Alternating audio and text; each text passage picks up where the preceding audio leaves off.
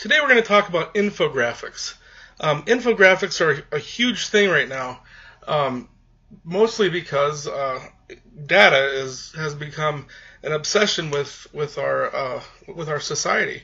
And the problem with data, and I'm sure you've heard the terms data-driven decision making or big data.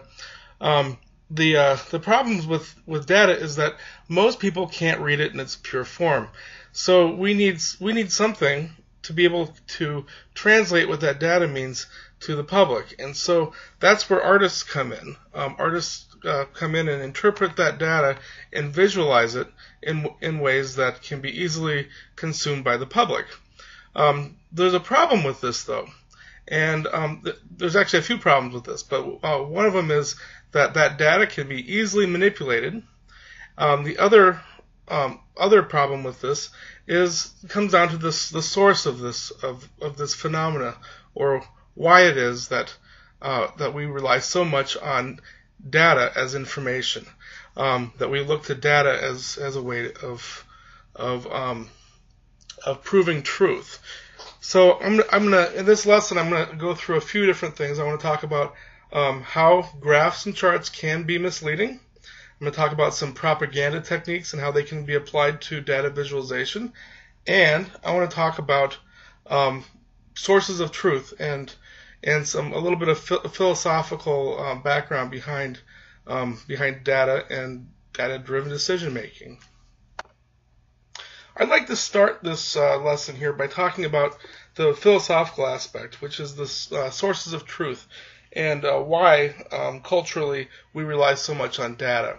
And I think there's two aestheticians, which are philosophers who study aesthetics or the arts, that are really applicable in this situation. The first one is Marshall McLuhan, whose most famous work here is Understanding Media. In this book, he makes the point that it doesn't matter so much what we say as much as it matters how we say it. In other words, and in his words, the medium is the message, or the medium is the massage. And in this book, he also argues that the sources of truth, or what we as a society look to as sources of truth, are derived from the mediums that we use to communicate with. And in the age of print, that would have been derived from print media. During the time McLuhan wrote this book, it was television, and today it's computers. And so, what I would argue, and what others have argued, is that this fascination with or obsession with numbers that we have in our society today can be traced to the medium that we use, which is computers, which at the base of computers or digital media is numbers, binary codes. Another important book in the field of aesthetics from the latter part of the 20th century is this one here called Amusing Ourselves to Death, and by Neil Postman. And this book touches maybe more directly on this concept of where truth comes from in our society. And I'm just going to read a small passage of this. It says here, "The point that I'm leading to by this and by the previous examples is that the concept of truth is intimately linked to the biases of forms of expression. Truth does not and never has come unadorned. It must appear in its proper clothing or it is not acknowledged," which is a way of saying that the truth is a kind of cultural prejudice. Each culture conceives of it as being most authentically expressed in certain symbolic forms than another culture may regard as trivial or irrelevant. Indeed, to the Greeks of Aristotle's time, and for 2,000 years afterwards, scientific truth was best discovered and expressed by deducing the nature of things from a set of self-evident premises, which accounts for Aristotle's believing that women have fewer teeth than men and that babies are healthier if conceived when the wind is in the north. Aristotle was twice married, but so far as we know, it did not occur to him to ask either of his wives if he could count their teeth. And for his obstetric opinions, we are safe in assuming he used no questionnaires and hid behind no curtains. Such acts would have seemed to him both vulgar and unnecessary. So I'm going to skip over this a little bit to a couple paragraphs later, where he says, "Some ways of truth-telling are better than others, and therefore have a healthier influence on the cultures that adopt them. Indeed, I hope to persuade you that the decline of a print-based epistemology and the accompanying rise of a television-based epistemology has had grave consequences for public life, and we are getting sillier by the minute. And that is why it is necessary for me to drive hard the point that the weight assigned to any form of truth-telling is a function of the influence of media communication. Seeing is believing has always had a preeminent status as an epistemological axiom, but saying is believing, reading is believing, counting is believing, deducing is believing, and feeling is believing are others that have risen or fallen in importance as cultures have undergone media change. As cultures move from orality to writing, to printing to televising, its ideas of truth move with it. Every philosophy is a philosophy of a stage of life," Nietzsche remarked, to which we might add that every epistemology is the epistemology of a stage of media development. Truth, like time itself, is a product of a conversation man has with himself about and through the techniques of communication he has invented. So, in other words, the things that we seek to as proof or as truth are tied directly to the mediums that we use to communicate with each other. Now, I think it's fairly obvious that our current cultural bias in truth-telling sits with the axiom that counting is believing, and such, and as evident with all the references in culture. If you watch the news, if you go to meetings, if you're reading books, reading stories, anywhere you look, currently people look to data or numbers. Do you have data to back this up? Show me your data. And in fact, to illustrate this, I'm going to play just a little bit of a news story from NPR that was recorded, or that I heard on my way one day to giving a presentation about this topic at a professional conference, and just listen for how many times they reference numbers or data to make their point.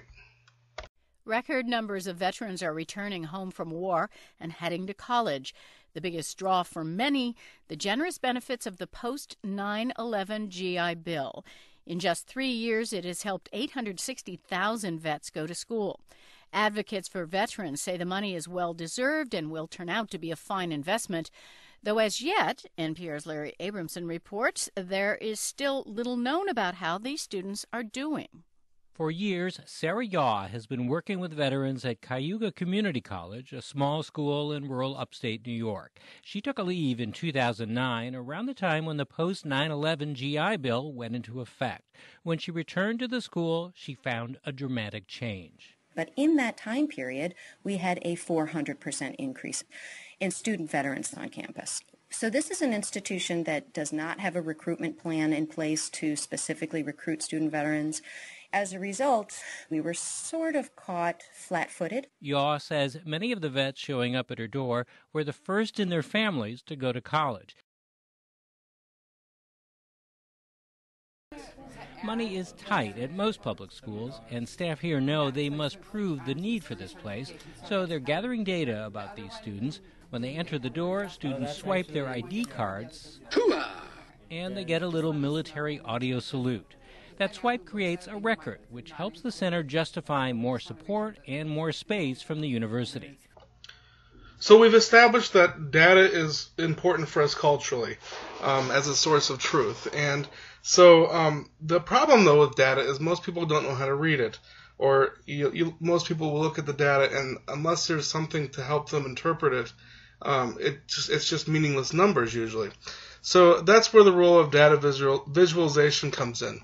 And there are tons of tools out there that you can use to take data and create charts and graphs and other types of visuals. But there's also ways to interpret data or help people interpret data by combining it with or pairing it with different colors, different type styles, different fonts. The way that you present your information is almost as important, if not more important, than what information is presented. And that kind of goes back to Marshall McLuhan's idea that the medium is the message. You can influence others by how you pair your data with, or how you present your data. The aesthetic choices you make in presenting data or information are crucial for how that data is going to be interpreted. You could also use it to lead people to interpret the data in a certain way. That said, there's also things that you should be aware of as a consumer of data or as a consumer of infographics, and that's how charts and graphs can be misleading. So these are some surefire ways that have been used to create misleading graphs. One would be omitting labels. Another is omitting the title, use of rhetorical language in titles and labels, uneven scales on the horizontal and vertical axis, ignoring the outliers, excluding data, the use of pictures, and grouping data to hide elements. It's not just the presentation of data that can cause people to be misled, but also the data collection itself may be misleading or unreliable. And there's 4 surefire ways that this happens a lot. One is restricting sources. For example, random calls to homes during the day will ensure most respondents are either stay-at-home moms or retired people. So the source of your data can be corrupted that way.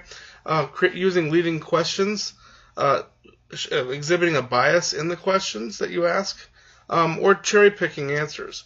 So as a consumer of information, it's important for you to be critical of where that information comes from. Propaganda techniques common in advertising and politics can also be applied to infographics. So for this next portion of this video, I've put together a montage of an old reel-to-reel film about propaganda techniques, and I show you in this how those techniques can be applied to data visualization.